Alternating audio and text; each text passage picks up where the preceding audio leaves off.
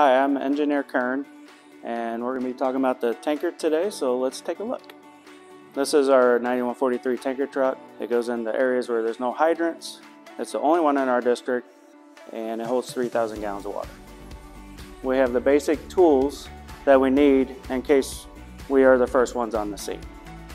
When we need water out of one of these lines up here, they're color coded, so it makes it easy and fast, plus they're numbered so we know which one.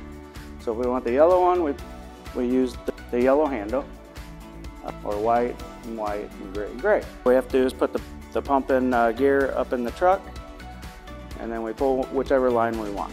We have some steps to get up on top of the truck. Once we get the hose down, we have to load the hose back up. So it just makes it easy so nobody gets hurt.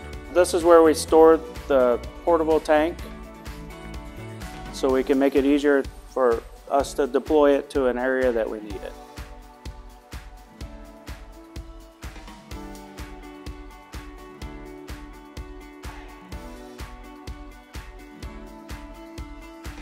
Turn on the pump, and then we hit the switch so we can open the valve to release the water out of the back.